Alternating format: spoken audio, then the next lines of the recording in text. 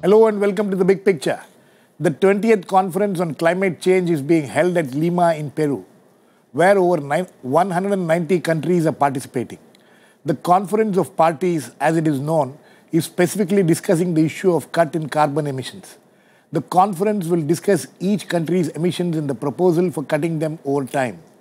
The dangers of allowing these emissions without significant reduction is expected to create a serious situation as far as climate change is concerned.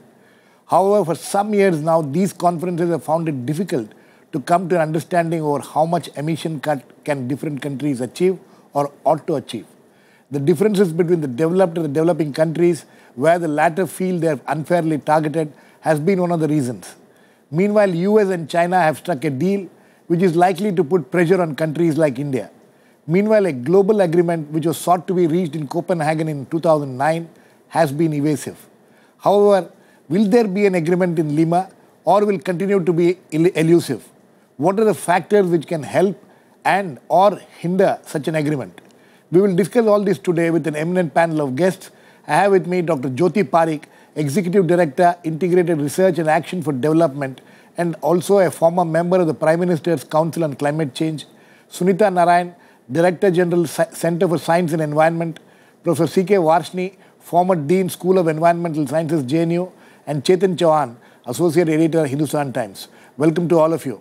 Dr. Parikh, the question is that, this conference which is going on in Lima, what is it that India can expect best out of it? I think that we are preparing for also Paris Agreement, which would be a little more serious than it has been in the past. And we are looking at more inclusion of equity, our concerns on how fast we can do mitigation. Especially, I think that this time they are very keen on getting a comprehensive view of not only just mitigation. That was a big issue 23 years ago when the convention was written, but now we will see that extreme events are happening very frequently. So we are looking at a comprehensive package of technology, adaptation, and factoring equity in it, and mitigation, of course. The more ambitious the US and developed countries' targets are, the better it would be. And we do want a very ambitious targets from them to lead us, because we have a common but differentiated responsibility. And if they lead into that, then we can follow it also up later. Okay. Sunita, Dr. Parikh says that there should be ambitious targets. Is it in the interest of India to have ambitious targets? Can India meet these kind of ambitious targets which the developed countries will set for us? I meant ambitious targets for them. For them also. But mainly them, for both of them, actually. Very much in India's interest to have. No, it is very much in India's interest to have ambitious targets. Let's be very clear. We are very vulnerable to climate change. We know climate change is reality. We need the world to act. So we need ambition. The problem is not that we need ambition. The fact is, what the developed countries would like is for them to be not ambitious and for India to have very ambitious targets. Absolutely. And that's what we have to make it clear. If you look at if you look at the deal that the US and China have just signed, it's a extremely poor on ambition deal. The fact is, the US has now agreed with China that it will do even less than what it had agreed to do in Cancun almost 5 years ago. It is said that it will converge its per capita emissions with China at 12 tons in 2030. Right. This is completely unacceptable. So what India has to do is to ask for ambition, but also ask for equity. We should be prepared to say that we will also cut our emissions, but we will cut our emissions based on what is fair for the entire world. And I think that's the position that the Indian government must go to Peru with. But Sunita, the fact is that as you have pointed out already, the US and China deal is not is not really as ambitious as it should be. And, you know, in this kind of an atmosphere, now that the people are, now that these talks are already on there, the conference is on there. So what do you expect the Indian delegation to do in this kind of a situation? How does it deal with the China-US agreement? No, I think, you know, the problem is that the Western press is already targeting India. If you look at the number of articles that are appearing in the New York Times, Foreign Policy has done articles saying that India is the stumbling block now to a successful carbon agreement. The fact is, India must go being proactive, but also absolutely clear that we are not the problem. We are already taking steps to reduce our emissions. Our per capita emissions are 1.8 today. Even at business as usual, in 2030, there will be 4 tons in 2030. It's far below what the world, what the US and China have agreed to. So India is not the problem. India is willing to act. India will play a responsible nation's role. But what India must go is to fight on behalf of the rest of the world, including Africa, to argue that we need atmospheric space, we need the space to grow. We're not asking for the right to pollute, but we must insist on our right to development. And that has to be the only agreement that we will push for in Paris. Okay. Dr. Varshney, what is India's position? I think India's position is very clear that we have been treated very, very disproportionately. In fact, our contribution and pressure in terms of emission is very, very small, though we are 4th in line. But you see the difference between the first one, that is the China, which is now emitting about 28 billion tons per year, and ours is around 7. So I think we are nowhere in comparison with China and US. Then why is it that India is always targeted, you know? Because we know that there are pressures which is other than the climate pressures which are also at work. So it is a combination of many political other situations which also combine to really pressurize. And also that the India is claiming that we should have access to adaptation for which the technology must be provided for. And I think it is to install all these things, the pressures are really coming. And also that the economic development should really be not as fast and so on. And there are many other considerations which knowledgeable people wish to really associate this with. So considering that, but I must tell you that this conference is going to see altogether different kind of alignment. Because the BRIC is now very weak. It has loosened itself. Right. Because China has already dissociated without really consulting the BRIC members in terms of its commitment, which was very ahead of this proposed conference. And the commitment that they have made, as Sunita has said, is far too short of the requirement that they are supposed to really make in order to meet the target of 2 degrees centigrade. Because beyond this is going to be very catastrophic, and the expectations and the calculations and the targets that have been worked out on the basis of the computer modeling is that problem is going to be very serious. So I think they are in no way is going to really meet their contribution, which they are presently making. Also, China says that by 2030 it will peak, which means they will continue to increase. And in that scenario, and for India to really make any firm commitment that we are going to do this will not be a right thing to do. However, in the SAARC meeting, which has been just concluded, Nepal, you see there is now a pressure. The SAARC was dormant from 2010 to 2012. Right. But now I think the SAARC is also becoming active because the India so India is leading the SAARC group. India is leading the SAARC group, and now it is becoming one of the negotiating groups there. Absolutely. And I think their representative will be participating while negotiations are going to take place. So I think the scenario is such that by the Paris conference, which is going to be 2015, we must have some kind of a binding commitment of reduction from the major emitters who have got long history of emitting and really burdening the global atmosphere. Okay. Chetan, you know, there has been a change in government in India from the past, say in Copenhagen 2009, Cancun she was talking about. Do you see a change in the attitude of the Indian government now? Do you see it developing some kind of a strategy which is a better strategy than the past? And how do you look at the government's role and position? One big change, if you've seen on the climate issues in the last few months, is that India has agreed to discuss HFCs under Montreal Protocol. For years, India had insisted that it should be discussed under the Climate Convention. So this is a big shift you have seen. My apprehension is an information that when the President Obama visits India, you will see India-US climate deal. It may not be on the lines of what US signed with China, but there will be something will be coming out of it. So expecting that India will come out with a mission in Peru, I don't think that it will happen. But India will have to take a leadership role because China has aligned with US. They had a bilateral agreement with US. So there is a space for India to take a leadership role for developing countries. The countries whose voice is not heard among rich nations in climate conferences. So this is a big opportunity for India to talk of the developing countries because situation in India is similar to many developing countries in Africa, island nations. Unlike China, about 30% of Indians are still below the poverty line, whereas in China it's only 10%.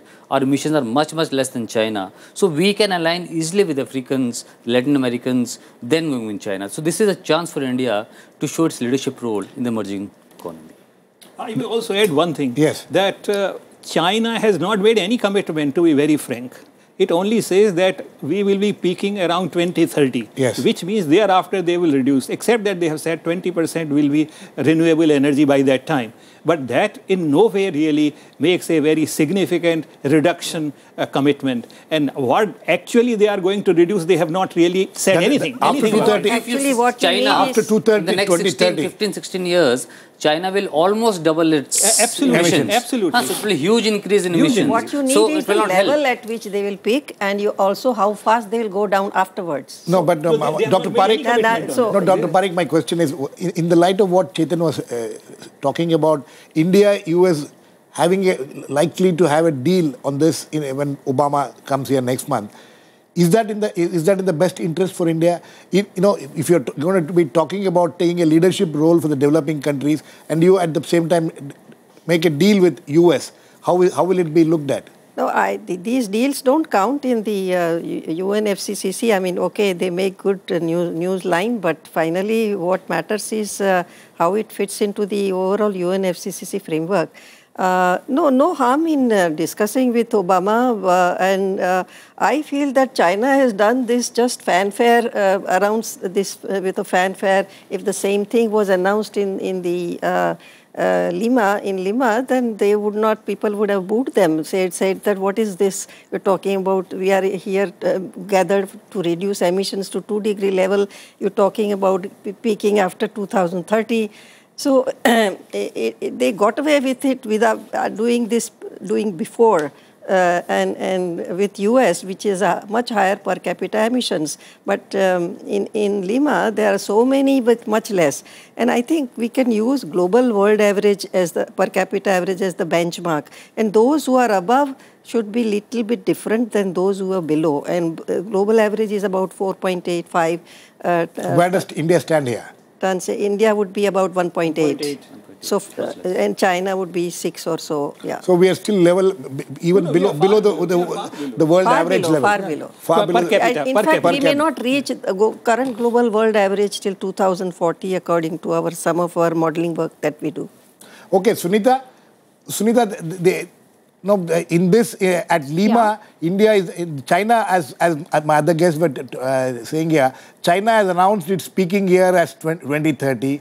India also needs to announce. You think that India will be able to do it now, or do you think that there will be India would be better off to wait for some more time till next year? No, I don't think India needs to announce its peaking year right now. I mean, China has announced its peaking year, but there's still a lot of questions on it. Our estimation is that if you take the current rate of growth of emissions of China, they're talking about peaking at about 17 million tons of carbon each year, which is very high. And as I said, that leaves very little space for anyone else to grow.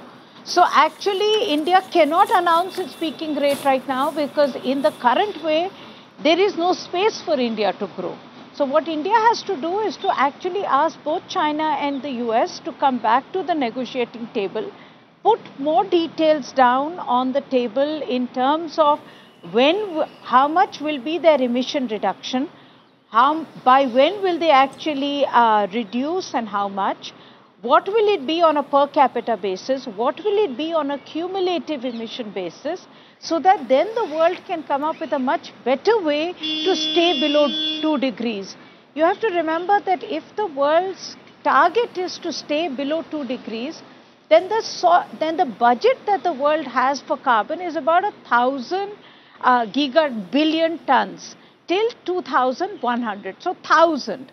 Now, in the way the US and China have put out their commitment right now, they will both, with the EU, taking up 50% of the budget, which is ridiculous. Absolutely. So I think India has to go to Lima not with a number, but with a demand to say that the world has to stay below 2 degrees. We need an ambitious target. We are vulnerable to climate change. We need all countries to be much more serious about how they will reduce emissions so that the world can stay below 2 degrees. And it's not going to be easy. Sunita, I agree with the other panelists. President Obama will be in India. There will be pressures on us. But I think it's important for us to be very clear that the world today needs strong leadership from the developing world. No, but Sunita, you know, where do we draw a line? If there is going to be pressure, in fact, there already pressures are there in Lima itself, that India needs to first declare its peaking year, yes, and then where do we stand as a country? Where do we stand to take a stand on these issues? Do you think that we are prepared enough to take any stand on these issues? As far as development is concerned, as far as our requirements are concerned. Question. No, that's a very good question. I don't think we have our numbers done as much right now for us to even say when will we peak. And I don't think my own reading of the climate negotiations is that India will come under a lot of pressure. But India must be able to say very clearly what is it already doing to cut emissions. The fact is that we have taken a number of steps, whether it is in the case of renewable energy. We've set a very large solar target. We also have made sure that we have an energy efficiency target now. We have already committed to reduction in emission intensity. So I think India must stop being defensive, and I think that's where our big change has to be. We have to both stop denying the fact that there is climate change, because in the past, half the Indian delegation used to go to these negotiations denying climate change. Right. The other half used to go and say that we don't have to do anything.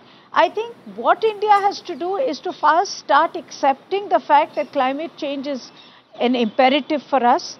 Secondly, we have to put on the table already what we are doing to reduce our emissions. Exactly. And thirdly, we have to be much more proactive in asking the rest of the world to cut emissions based on equity, which means India must put a formula on the table on what it means by equity. We have to operationalize equity now. Absolutely. India's biggest problem has been that we say no, no, no, but we don't know what we want. Exactly. I mean, that is the situation, Professor Varshney. What do we want? And how much have we done in terms of, what we can show on the ground about cutting emissions? Where are we as far as that's concerned? Because, we regularly read reports about the kind of pollution which is happening, the kind of emissions which are happening, the kind of development which is taking place, which is lopsided. As far as I know, there is nothing in the public domain where we have an inkling that something has been worked out as to what will be our expected commitments or, I should say, declaration in terms of reduction. I think it will be sometime later in the Paris conference that perhaps we might be able to provide some number. But we have to do a lot of homework before we can do that. But at the same time, I agree that we should really advertise that without really making a firm commitment, we have already taken the following voluntary decision. Right. And let us also understand No, but are we in a position to say that? I think we are in a position to say that because we have lined up so many things which really tries to really replace the carbon emission by all kinds of activities, and we seems to be quite serious about it. And I think we have something to show in terms of the solar energy that we now have, as well as the wind energy in which we have made some progress. But I think this need to really grow very much. And we must also show that this is what our plans are, this is what we have done. In terms of carbon energy intensity, I think India has done fairly well in certain sectors. Steel is one and many others. So I think all this need to be advertised, that we are also making a great contribution with little resources or whatever it is we have, without any technology support from the West. And I think that must be reckoned with. Yes, Dr. Parikh. No, I think Ministry of Environment has commissioned 3 studies, modeling studies, where we are one of the parties, and TERI and IEG. We are looking at till 2050 various scenarios, and it's possible. I mean, we have looked at how with various policies we go up and down and so on. So this whole scenario mapping exercise, one can see that India is mainly remains even below global world average till 2040 under very, very relaxed scenarios. If we take it very seriously, it would remain quite low. So I think the reason why the pressure comes is that we are 4th largest by chance, and simply if because each state was because of our population. Yeah, if each state was a separate country, they wouldn't look at us. But the issue is that we are in one country, and of course that increases our capability, and we are willing to do as much as possible with our capability. And we do have some possibility of leapfrogging. For example, people don't have lights in India, some 35% people, households. So it's possible that, you know, with LED and so on, so we need not track the same thing that US or China did, but we may have less emissions compared to what they had. And this is just one example. Let's hope many more technologies will be around. And it would be possible for us to remain fairly low for some time, though I cannot say that, you know, there is no reason why we shouldn't be global world average and more. What matters here is the carbon space and the way it is being filled up by other countries. And okay. No, but I think Chetan, do you share the kind of optimism she has? No, I think that in the climate conferences like Lima, India in the past has failed to showcase what it has done voluntarily to reduce emissions. Right. This time also, these studies should have been done by now. But then by now, the negotiators should have had it in their hand then. Yeah. The negotiator should have these studies and said that this all we have done. Right. Now in Lima, when they will be pressure, they will be saying we are doing studies. Right. But other countries would have done similar studies, the rich countries, on what they have done so far for climate mitigation. So when it goes, India, when they go to climate negotiations, many of the guys are not well prepared for a negotiation at such a high level. So India, in most of the cases, is accused as a blocker. So I think this time India should the minister should try to change the image, that being from a blocker, India should become a facilitator and should become a voice of developing countries. As you know, by March 2015, every country has to give their intended domestic actions. In Paris. For Paris. So this will be a framework for the next summit, and India has to prepare the ground for it. So that the stand becomes clear, everything becomes clear on that. Okay, Sunita, you know, this will be the last round of questions. Yes. So I want you to tell us that, you know, what do you think will be the major stumbling blocks, if any, to work out? First of all, can there be any agreement at all in this Lima conference? And if there can be, what kind of an agreement do you expect? You know, Lima conference is a stepping stone to the Paris one. Paris. Yes. So what you have to look for is what will be the agreement in Paris. Right. Now, in Lima, the basic issue that has to be resolved is how will the countries' INDCs, which are their targets or their commitments to cut emissions, how will countries put them on the table? What will be the agreement as far as the date for those targets to be put on the table? And against how will the gap, because it is very clear that what will be put on the table is far lower than what the world needs to do to stay below 2 degrees. Right. So what Lima has to come together to say, how will the world increase the level of ambition after these targets are put on? So the basic stumbling block remains in climate change. The fact is, climate change negotiations are not about the environment. They are about the economy. And for the last almost 25, 30 years, the world has been struggling to cut emissions because even now, no developed country knows how to cut emissions and yet grow. If you look at the US today, US is banking on shale gas to cut its emissions because it can reduce coal, go towards shale gas. But shale gas is very high on methane emissions, which is also a GHG emitter. Now we know that energy is crucial for any economy. Absolutely. And we know that no country has actually weaned itself out of fossil fuel. Okay. So the big stumbling block for Paris is going to be, how will the world agree to cut emissions at the scale it needs to cut emissions? And how will the world agree that it will share those cuts equally amongst nations? Okay. I am very clear. This will not happen unless India puts very strong leadership. Okay.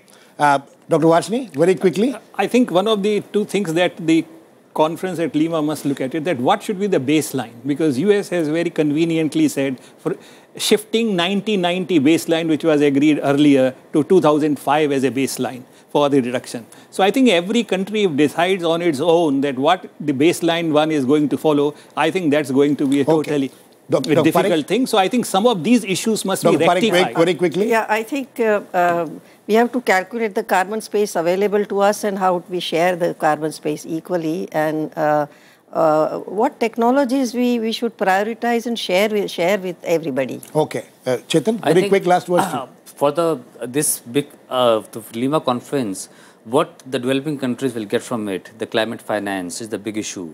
Until the climate finance issue is sorted out, I don't think there can be an agreement in Paris. Okay. I think on that note, we need to end. This is a very complicated issue, but at the same time, it is an issue which every country needs to take note of. The danger, the threat of climate change is something which is already on us. And so hopefully all the countries will realize and do something about it. We'll keep a watch on what will finally happen in Lima. Thanks to all my guests, Dr. Sunita Narain, Dr. Jyoti Parikh, Chetan Chauhan and Prof. Varshney. Please keep watching. We'll come back with another issue, the big picture, same time on Monday. Meanwhile, have a great weekend.